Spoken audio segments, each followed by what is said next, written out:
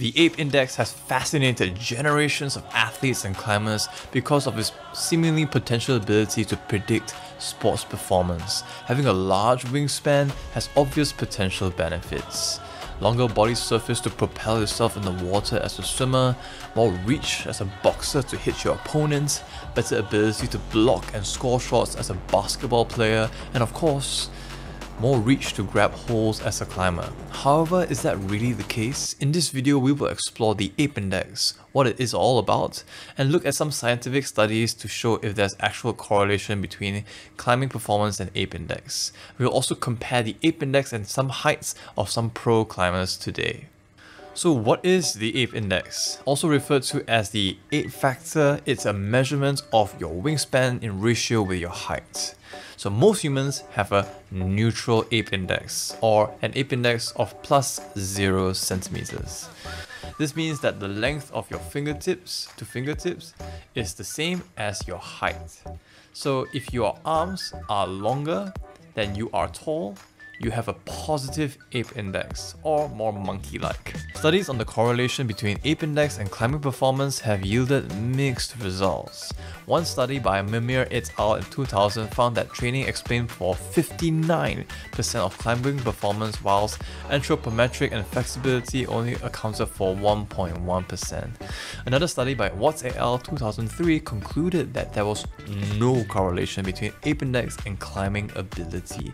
The only study that supported the benefit of high ape index in climbing efficiency was Majira et al., where they found that ape index did play a role in bouldering and rope climbing, but found that other training and experience factors played more of a significant role.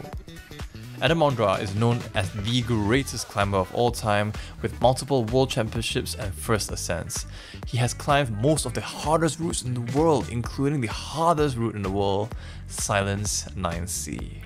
You would think that he has an amazing ape index, but you'd be surprised to learn that he only has a slight positive ape index of +1 cm. This is very relatively average in the whole population of humanity. However, he's one of the taller climbers, admittedly, and he's standing at 6'1" or 186 centimeters. This may have contributed to some of his ability to be able to reach holes that are slightly higher and have more hold and better options on the natural real rock. This definitely helps in his speciality, which is outdoor lead climbing.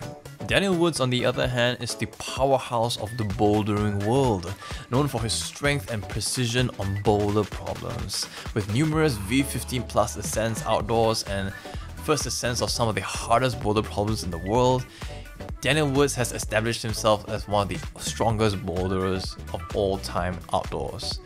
He comes in shorter at 172 centimeters, but with a whopping plus 10.2 centimeters of positive ape index. So how does Daniel Woods compare to an indoor bouldering specialist? So let's look at Tomoa Narasaki.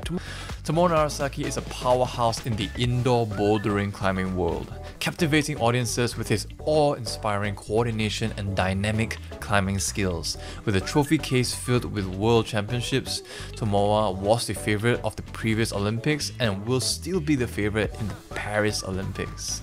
Tomoa Narasaki stands at 170 centimeters, which is about 5'8", with a positive wingspan of +10 cm. It's very similar to Daniel Woods.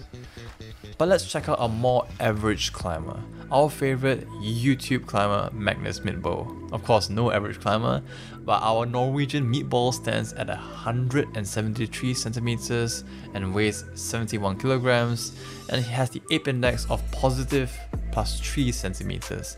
Later on, I'll introduce you to somebody who has actually a negative ape index. So Magnus Midtbo doesn't have the massive ape index like Tomoa Narasaki and Daniel Woods, but managed to compete in the finals of international competitions back in the day against the likes of Adam Ondra and Alex Migos in lead climbing competitions. Speaking of Alex Migos, you'd be surprised to know that he has an ape index of +0, a middle of the road average ape index with a height of also around the same as Magnus Midtbo. Alex Migos was the first to on-site 9A and is regarded one of the strongest lead climbers outdoors in history. If you'd like to learn more about the mysteries of Alex Migos, I made a climber profiles video of him, link in the comment section. But what about female rock climbers? Let's compare two of the top competition climbers today, Janja Garnbret and Ai Mori.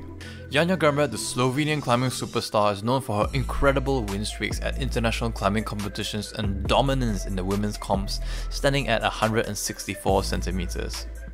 But after being dominant for over 4 years of competitions, her biggest rival has finally appeared in the form of Ai Mori. Ai Mori is a young Japanese climber, and you would think that maybe Ai Mori has more height or more ape index against Janja Garnbret, but Ai Mori only stands at 5 foot or 154 centimeters. There isn't much info on their wingspans, but judging by the videos you can see, we can estimate that her ape index ratio isn't as long as Janja Garnbret's. In fact, I think Ai Mori's ape index is very close to 0. Despite being short, Ai Mori manages to reach further and has been outperforming all the others in recent competitions. I've spent hours watching Ai Mori's climbing style, and I've analysed it and found out how she maximizes her reach in her climbing, especially during dynamic climbs. That video is linked in the comment section. So is there an elite climber with a negative ape index? Austria's Babsi Zangel was widely regarded as the best all-round female climber in the world. She sent Pura Vida V12 in Magic Wood, the hardest boulder climbed by a woman at that time. She's also the strongest female trad climber to date, climbing 514 trad climbs. But she actually only has a negative 2 centimeters of ape index. So what about slightly older climbers? Well, Chris Sharma stands in at 182.9 centimeters, which is about 6 foot, with a wingspan of plus 6.4 centimeters. And Alex Honnold comes in at 180 centimeters in height, with plus 8 cm wingspan. Both are more endurance-based climbers on longer lead routes. Alex Honnold, of course, very famous for free soloing El Capitan for 4 hours. So what do you think about ape index and height? If you would like to learn how to get more reach in your climbing, especially during dynamic moves, I made a video over here with Ai Mori, and I'll see you there.